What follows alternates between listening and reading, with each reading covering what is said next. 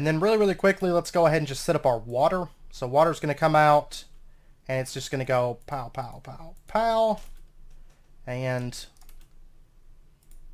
there we go. And we'll go ahead and set this so it can extract. That way it can start filling these up. And I may find myself needing a different piping system or some better conduits maybe. I don't know. We'll see. But for right now, that'll be good. Once we upgrade this, we'll be at the point where we can start mass producing ender fluid conduits. So, and then as far as item conduits, what we're going to do is we're going to have a conduit line here, then a conduit line that runs up right there, and we're going to just bring this around like that. It's kind of similar to how we had it before, in truth. And then we'll have that come up, and it's going to kind of come over here, and that's where the autoclave is going to be. Blast furnace will be setting, this will have painting machine block right there, and then blast furnace sitting right there. Let me grab some stone or cobblestone real quick. And this is just to basically mark off where walls are going to be so I can kind of get a general idea. I'll be building in here probably between episodes, I think. But that's basically where the wall's going to be, and then we'll have, you know, this will be kind of where the blast furnace sits, and then that. And then right here is actually, I placed that stone there. That's where the wall is going to be between this room and the next room. So where the blast furnace comes out, and then it'll kind of, there'll be like a 1 block space here, and that's perfect. That's what we're going to be using right here.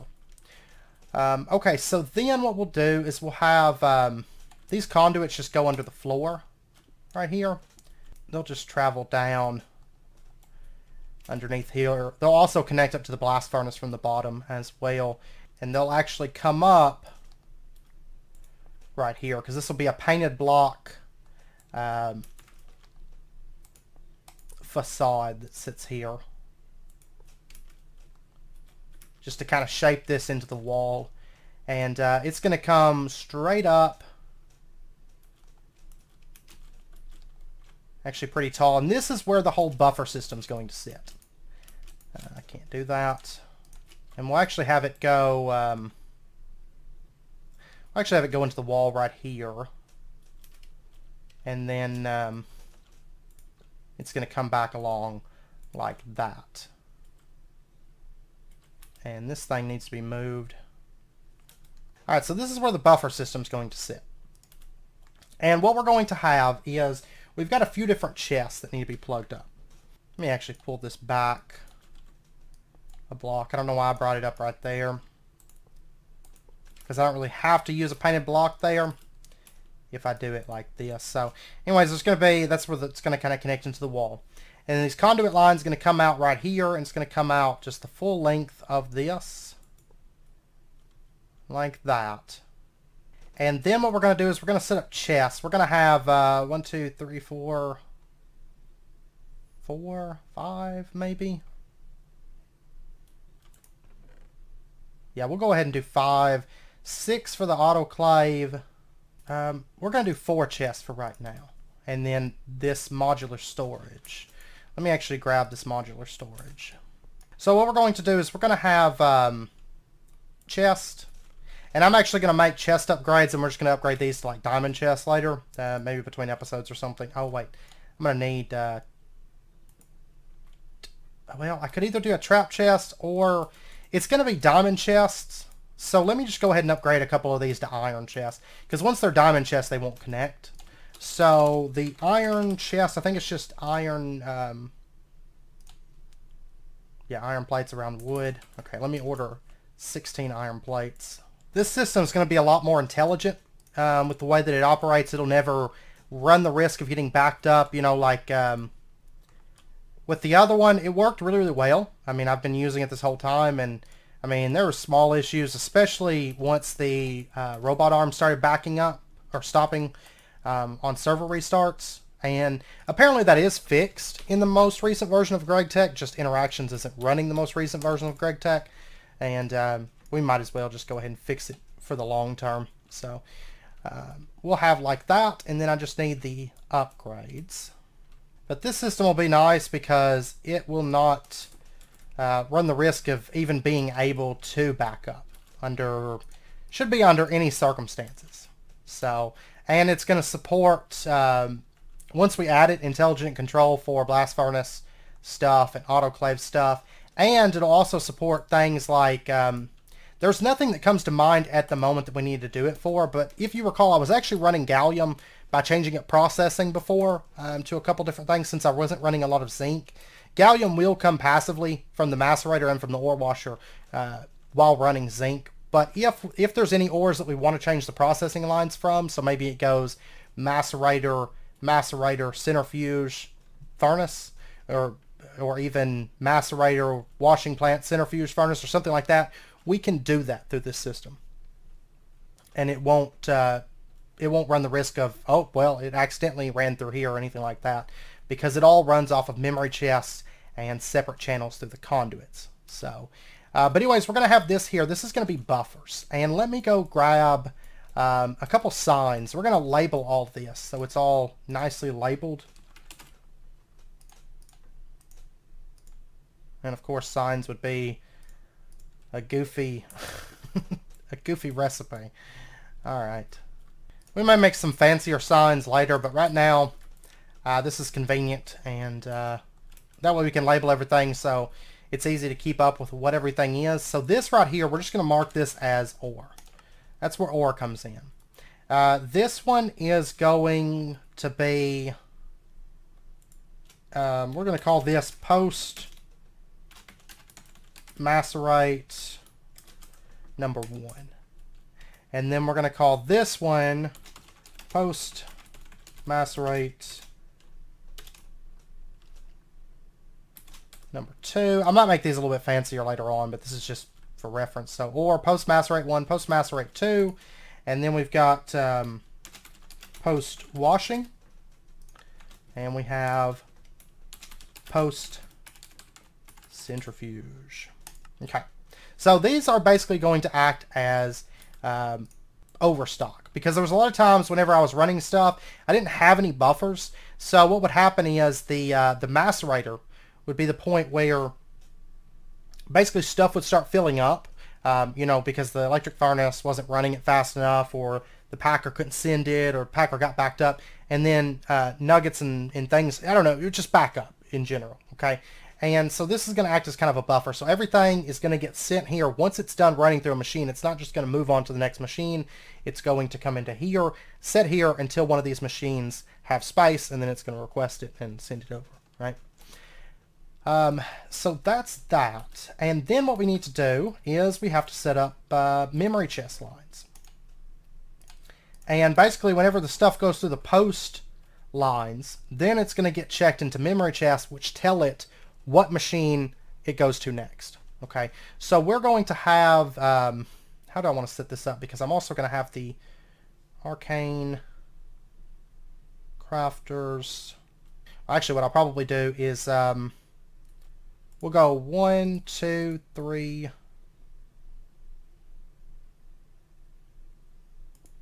4, 5, 6, 7, 8, and oh yeah, and these. Let me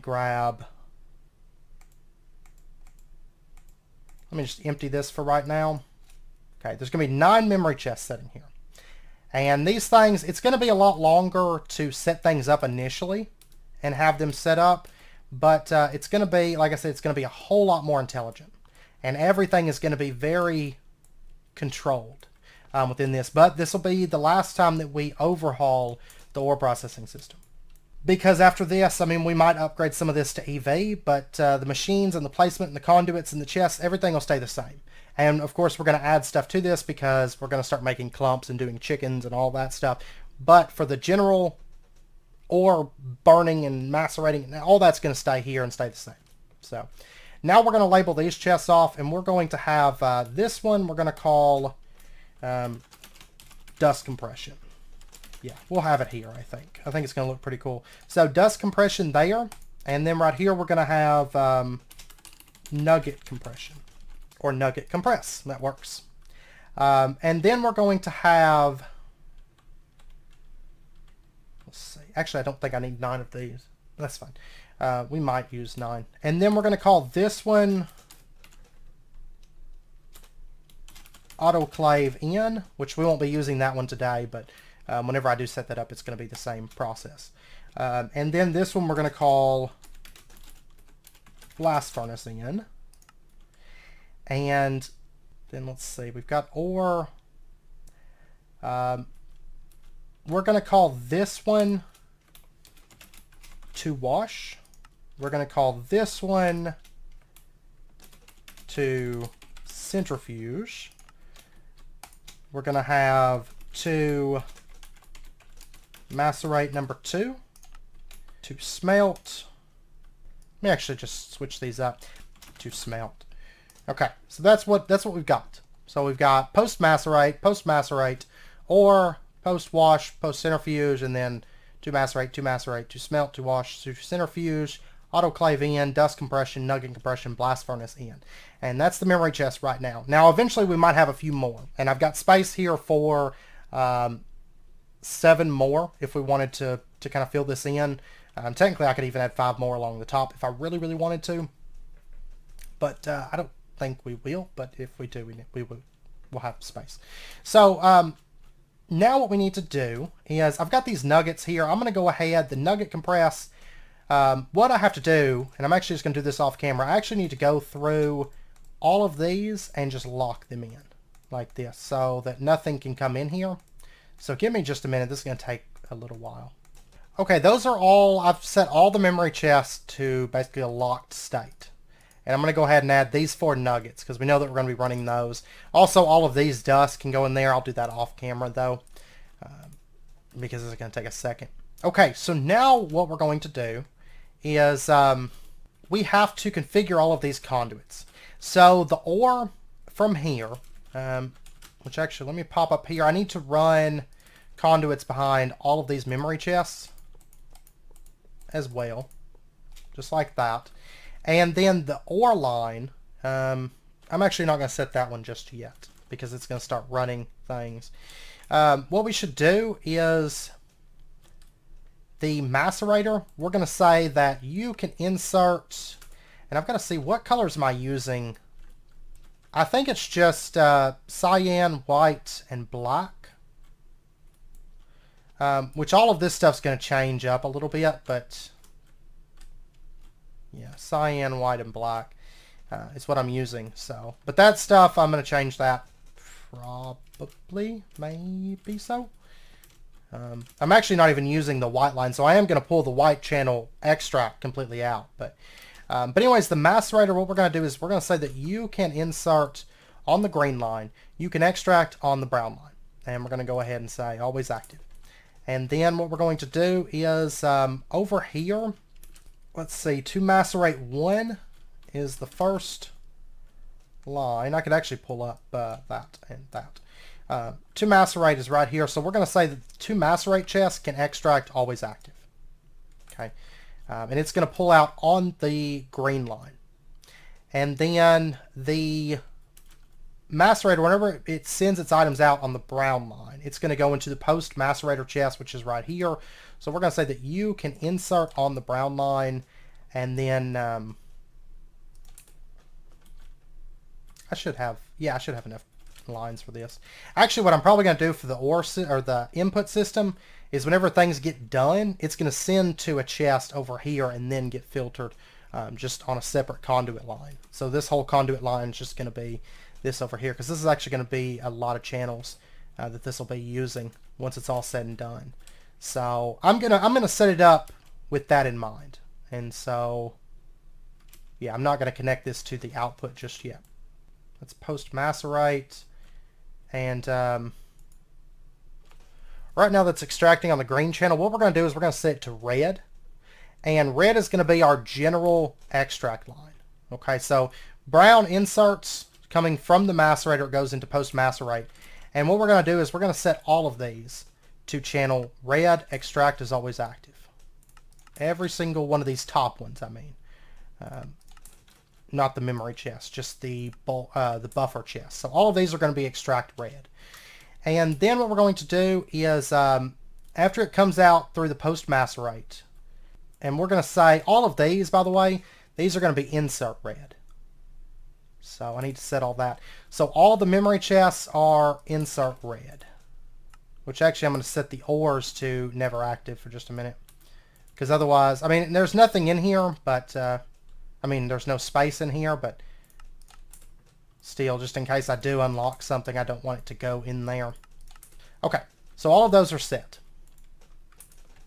And then what we need to do, so the stuff has come from the macerator and it's got deposited here, and then this is pulling out on red. And so then what we're going to do is we're going to find our next line, which is the two wash would be the next one that we'd probably set up. And so we're going to say that this one can insert on the blue line. And yeah, that should be good. And so we're going to come over here and we're going to say that all of these ore washers, they can insert on blue. And they're going to be able to extract on purple. Always active. Okay, so the stuff's getting sent to the two wash. And then whenever it gets done washing, this is going to be the fourth one over, it's going to go into the post washing, which will be on the purple line. So we'll say that you can insert there. So after it gets done, it gets deposited there. Red is, this one's set up to extract on red. No, I want it to, this one's backwards. It's supposed to extract on blue, insert on red. I messed up a lot of these. Insert, insert, insert, insert. This one's extracting. We don't want that. Okay, I think these are fixed. And actually these two in the middle, the dust compression and nugget compression, I don't think these are going to even extract. So I'm going to turn off the extraction on those. Okay, so purple has deposited into the two wash, or the post wash chest. So then we're going to set up the the macerator. Macerator comes next. The two macerate number 2. And so what we'll do is we'll say that the two macerate number 2, it's going to extract on cyan, always active, and it's going to insert on light gray. And then we'll pop over here. This macerator, you're going to insert on cyan. You're going to extract on light gray, always active. And so that would be stuff going into the post macerate number 2. And so then the next step is centrifuging, which would be this one right over here. And so we're going to say that the centrifuge line, this is the two centrifuges, it's post centrifuge. So we're going to say that you extract on gray, always active, and then you're going to insert on pink. Okay, and you can see we're basically just cycling through the channels, so everything goes into a place before and after it goes through a machine. The centrifuge, okay, so you're going to insert on gray, you're going to extract on pink. There we go. And then lastly, the electric furnace. So the stuff has gone through and now it's going to the two smelt chest. And we'll also have a thing here for the autoclave systems and the blast furnace systems, but it's going to be set up the same way. You guys will have a general idea of what we're doing after this. So on this one, we're going to say you extract on the lime channel, always active. And then it's going to get inserted here on the lime channel. And then what we would do is we would set this to, say, black, and we'll say extract is always active. Black is going to be the deposit this into the system because it's done.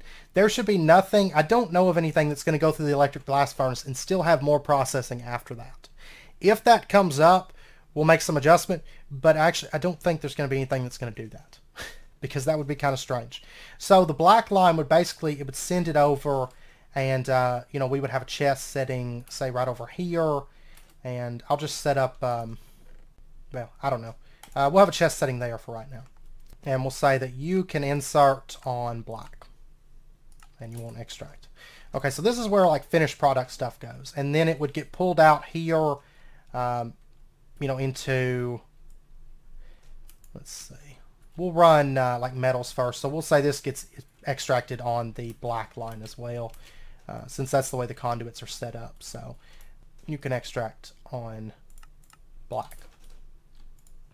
Okay. And then in addition, anything that gets stored, that comes out of the autoclave or the blast furnace, or maybe gets stored as a dust, it would get sent over there as well. So what we might do is have a, if we have anything come out as a dust once this is all said and done, which I'm sure we will, we'll have sulfur and I don't know, some other stuff. What I'll probably end up doing is having a, I'll have like one more memory chest. Once this one's cleared out, I'll have one that's like to storage.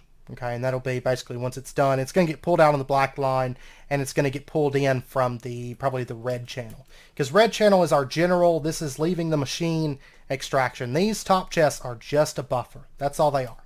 They're not really there for logistical purposes. They're just as a dedicated buffer to that machine. So if something does back up, I can look and say, okay, this is where it's backing up, and I can make fixes. Nothing gets deposited into these outside of what's coming from the machines. So, and nothing gets deposited from the ore right now, but it will long term. Okay, so that stuff's in place. So now, if I was to take, I gotta get used to my ore being over here. I'll tell you what, I'm gonna go mine up a little bit of iron stuff. I will be, oh, and actually we need to go ahead and set up this other part, and I'm gonna have to test it, but well, we'll set that up in just a second actually. Let me go mine up, because I don't have any more iron stuff, and that's actually what I would like to run through this initially. So let me go mine up, I got my iron vein over here marked. Let me go mine up a little bit, and I should have dumped off my inventory, but I've got enough space. I don't need a ton of stuff. Because once this is up and running, I'm about to do some heavy mining. It's been a while since I've really done heavy mining, because we mined up so much and I had like thousands of all the metals for a while, and I'm finally running out, which I'm kind of excited. So, because the only thing I've really been heavy mining is like quartz and some nether stuff, and I've mined up a bit of aluminum. It's actually super, super easy though with the atomic disassembler, but I'll be back here in just a second once I get just a little bit of stuff mined for us to test. Okay, so I got a few metals, and I'm just going to grab one of each of these for right now. Brown limonite. Yeah, I'm just going to grab one of each of these for right now. And the reason being, it's actually easier if you just start with one, get your stuff set up with the system, because it does have a lot of filtering that you have to manually do. But once you get it set up, you only have to do it one time, right? So what we're going to do is in the to macerate number 1 chest, we're going to set this to private so it doesn't, nothing gets pulled out of there, and we're just going to unlock, 4 slots here, and we're going to drop in brown limonite, banded iron, yellow limonite, and malachite. And we're just going to lock these back in, and then we're going to unlock it. So we should see that stuff's getting pulled out, and you can see it's going into the macerator and it's getting broken down, and we're going to get some byproducts. We did get some stone dust, and then that's going to go over here to the post-macerate number 1 chest. So you can see we've got some crushed banded iron ore, we got stone dust, we got crushed brown limonite, we got crushed yellow limonite, and then we'll get that crushed malachite. Now the stone dust, I'm just going to leave that there for right now. What we're probably going to do is actually just send that to a trash can. Oh, and we got a byproduct. The copper dust, this can come from crushing malachite. There is a 14% chance that you're going to get copper as a byproduct. And also some of these, like if you look at the crushed yellow limonite, you're going to get a 67% chance to get stone dust. You have a 14% chance to get nickel. So you will get some second. It's going to be very, very noticeable when you're running lots and lots of stuff. Okay. So that stuff's got sent to there. And then what I'm going to do is I'm going to take the copper dust, and I'm going to set this to the to smelt chest. We're going to set this to private. We're going to unlock that slot, place that in, lock it, and set it back to public. So what's going to happen is that's going to get sent over to the advanced electric furnace, gets the copper ingot. The copper ingot's going to get pulled out, and it goes over here, which then gets sent over to the system. So that part's all working. It's just basically a matter of getting all the filters set. So the post-macerate, all of these 4 materials, and like I said, the stone dust, I mean, honestly, this cache is almost filled up. I mean, I guess I could send it over. There's really not a whole lot you use this for, at least right now. making concrete. What I'll probably do is have this sent over. Yeah, I'll set something up for that in just a second, actually. Okay, so we've got these 4. So these need to get washed now. So we'll just pop over to the 2 wash chest, and we're going to go ahead, unlock 4 slots, and drop that in, that in, that in, that in, and then lock it back. And if we come up to the post macerate 1 and we drop this back in, it's going to start getting pulled out and sent over. Oh, I didn't lock it. Whoops. Okay. Let me grab, I think it was malachite that got sent there, and the stone dust got sent over. There's the malachite. Okay, that's what I'm looking for. Okay, so the 2 wash. Oh, that's purified malachite. Crushed brown limonite. Okay, I need to lock these back in because I messed up there. Got to make sure you do that part. And so that stuff's going to start getting pulled out. This actually goes in the post macerate. This stuff goes in the post wash. So purified malachite and tiny piles of copper. And you can see a lot of stone dust coming from that as well. And actually one thing I need to do is the 2 do thing chest, I'm going to set this to round robin enabled. So that if it wants to round robin to like different ore washers and stuff, it's able to. So we'll do that. Okay, so the post wash, this is all the stuff that's came from washing. Those 4 ores. It's still running a few things through, but that doesn't need to be in there. That's already purified. That's crushed. Okay, yeah. Got to make sure and lock those back in, otherwise bad things happen. Okay, so that's all the stuff that has come from... Okay, I messed up. There was a purified banded iron ore there. Okay, so now it shouldn't get pulled out. You'll notice really, really quick if your stuff's wrong, it's going to send it to wrong places. Okay, so that's the 4 things that came, or that's the things that came from those 4 ores. We got 6 purified banded iron ore, 8 purified brown limonite, 10 purified malachite, 8 purified yellow limonite, lots of tiny piles of dust. Okay, so then what we're going to do, let's grab these 4 ores first. And these are going to go to the, now that they've been washed, they need to get macerated again. So what we're going to do is the 2 macerate number 2 chest, we are going to set this to private, and we're going to unlock those 4 slots and drop in these purified metals just like that, and then make sure and lock them back. There we go. And that can start macerating.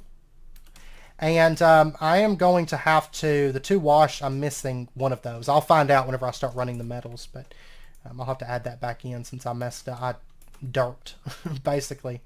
I'm probably going to have to set up another macerator here because this macerator, since we're not using the forge hammer, which is faster, it's going to kind of slow everything down being right there. And then the post washing. The stone dust I'm going to leave there for right now. But these things right here, these 4 bits of dust, the dust compression, let's go ahead and set this to private, and let's throw these 4 into there. We'll deal with those in just a second. Okay, so the macerator's running. I might have to cut for a second and let this thing finish up, but we can see that the post macerate number 2, all this stuff is coming in here. And there is byproducts. You can see we got brown limonite dust, we got banded iron dust that's coming in as byproducts. That's a lot of the reason I wanted to go with this system, because adding the byproducts from the macerator and this macerator is kind of huge, because they pretty much make dust that, it's a lower percent chance, you know, it's not 100% chance, but it pretty much makes full dust that go in and they get smelted immediately. Much of the time making just straight up ingots whenever it does it. So it's kind of important that we get that, give that space to do its thing. Okay, so now what we're going to do, let's grab all of these things for right now. First and foremost, some of this stuff's going to just go in and get smelted. So yellow limonite just gets smelted. Banded iron just gets smelted. Brown limonite just gets smelted. Okay, and then we'll lock these back in and let it resume. Now these other 4, they need to get centrifuged. So we're going to go to the 2 centrifuge chest, and lock that. Release those 4 slots, and then lock them right back. And there we go. And yeah, that's good. And then this stuff should be going to the centrifuge. It is, and it's making more junk for us.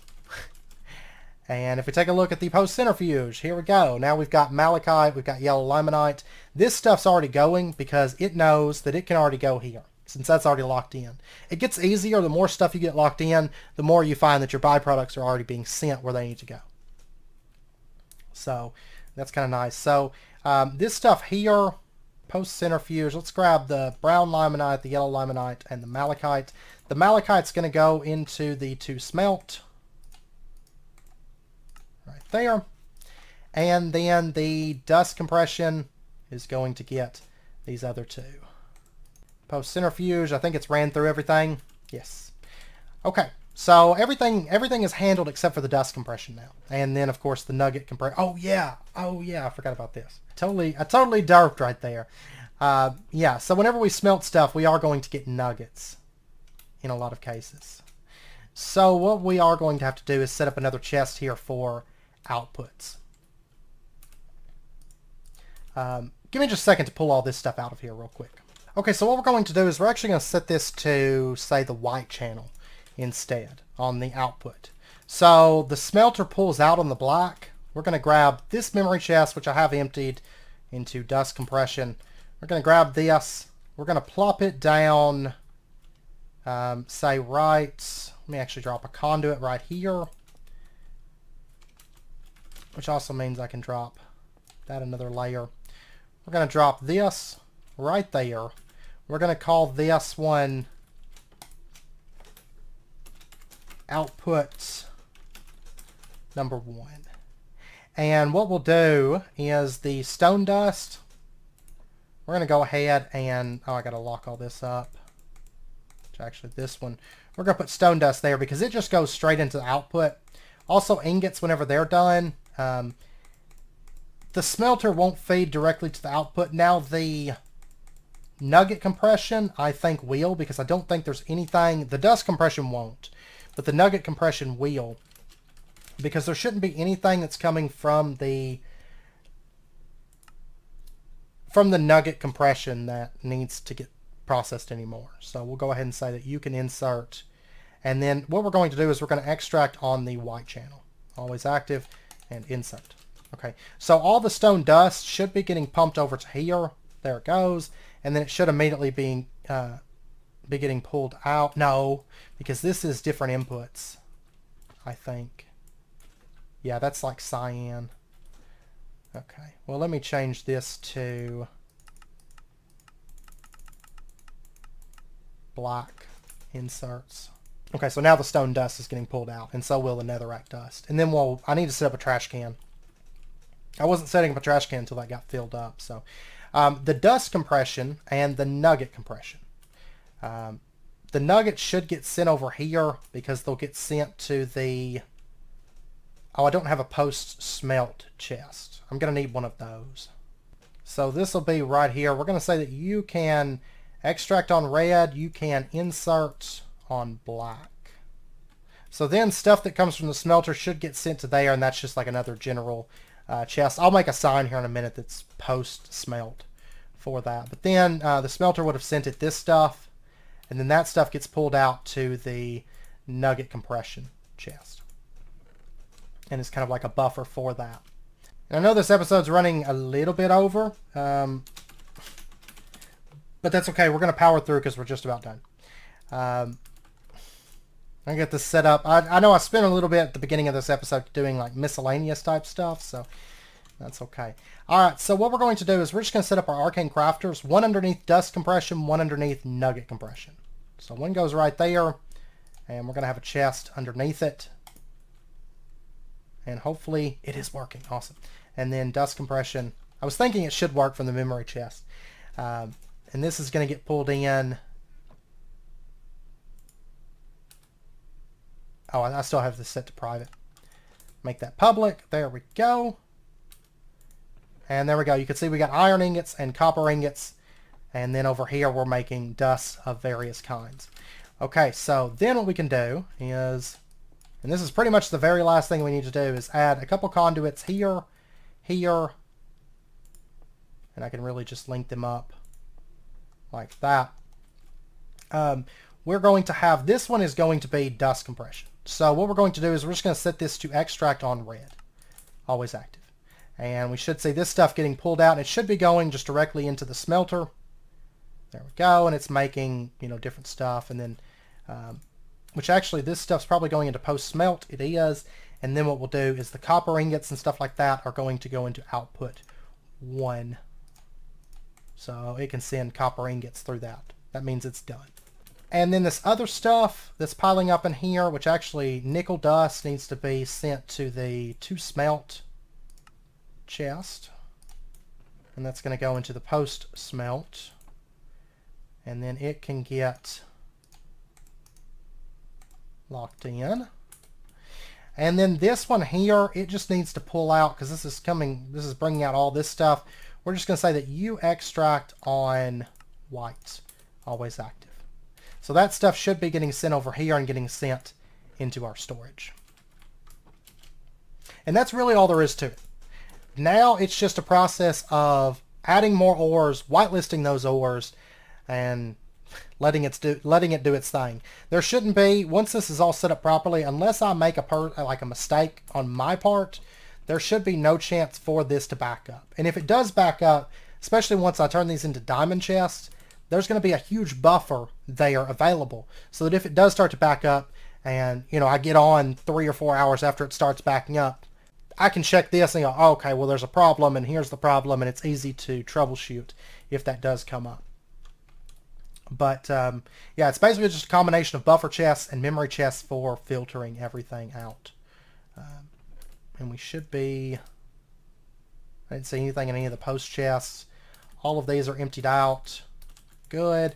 And so then all I have to do to have this system up and running now is extract, always active. And so anything that can get pulled out of there should get pulled out and go to the to macerate chest. You can see stuff's getting dropped into there. And I'm probably going to want speed upgrades for the extraction there long term. But you can see it's starting to macerate things. Stuff's getting processed. There goes some ore washing. We should see some stuff getting macerated here in a second. It is a bit quicker to ore wash stuff now, which is awesome to see. And then stuff goes in the macerator. That's running. There's probably some dust byproducts that came through that got smelted, and everything's running. And then if we look over here, yeah, there was something that just got pulled out. Awesome. Awesome stuff. Now there is going to be one thing that's going to come through from post maceration.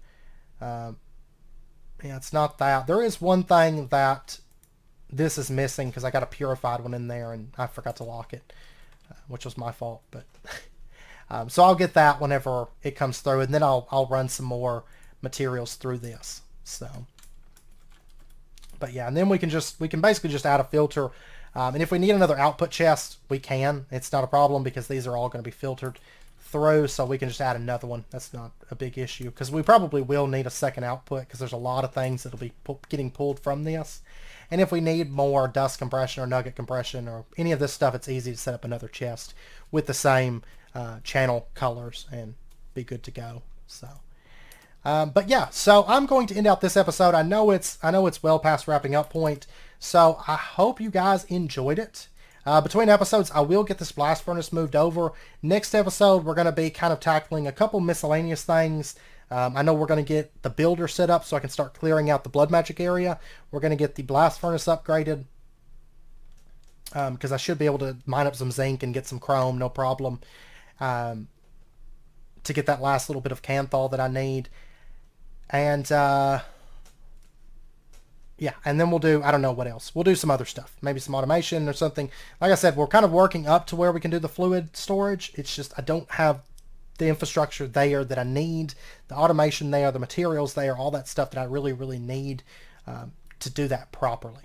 And I don't really want to do a temporary setup because we're kind of past the point, I think, of a lot of our temporary setups, aside from putting maybe, you know, a fluid trash can temporarily until we get fluid storage, things like that. But I don't want to do a big fluid storage system that's going to change because we just need the infrastructure there for the parts that we need. So, But anyways, I hope you guys enjoyed the episode. If you did, as always, be sure and hit that like button and go ahead and subscribe if you're not already to stay updated with when new videos come out. Also, that Steam thing behind me, if it's bugging you, that's going to be gone because the blast furnace is going to go right in there. But that'll be gone between episodes. So, yay. But anyways, I hope to see you guys next time. Until then, as always, do take care. Stay safe. I'll see you guys then.